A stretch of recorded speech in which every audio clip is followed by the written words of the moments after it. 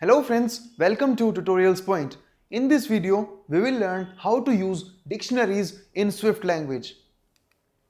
A dictionary is used to store unordered list of values in our program. A dictionary stores values using key value pairs. If a value is of type variable, then it can be changed during the program, or if the value is of type let, that is a constant type, it cannot be changed during the program. In this section, we will see how to create a dictionary, access a dictionary, and modify a dictionary. Now, let us see a practical implementation of dictionary in our program.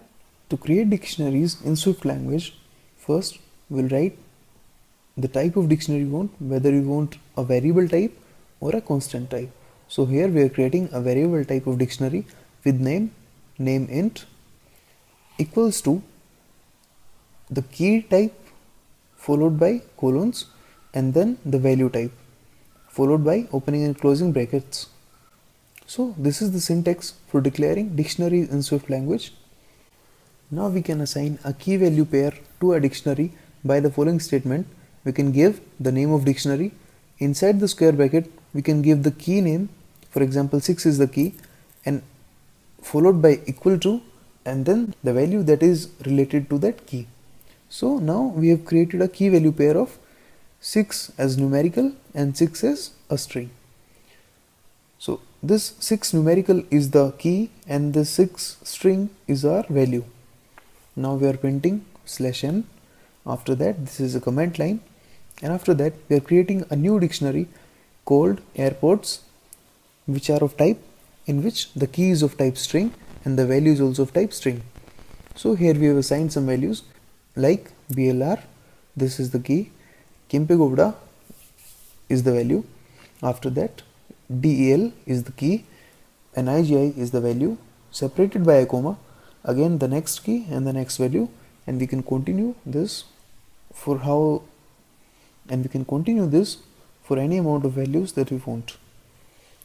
Now we are printing the number of values inside our airports dictionary using airports.count. So the airport dictionary has 3 items. This key value pair is considered as 1 item only. So like this we have 3 items. So this line is printing the airport dictionary contains 3 items. After that we are checking whether dictionary is empty or not.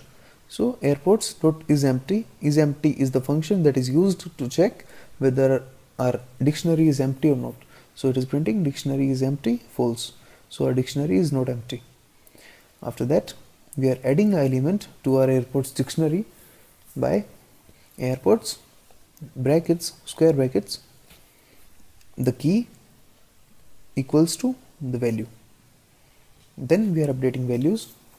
Airports.update value for IJ airport. So for the key DEL we are updating the value as IJ airport. Previously it was IJ only, so now it is IJ airport.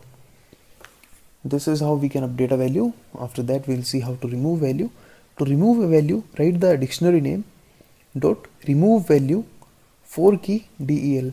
So now we are removing the value for key DEL. So the DEL had IJ airport as a value, so now DEL will be removed. Now we will see how to iterate over a dictionary. For this is a tuple. A tuple is a collection of one or more values. So from this for we are returning code as well as name.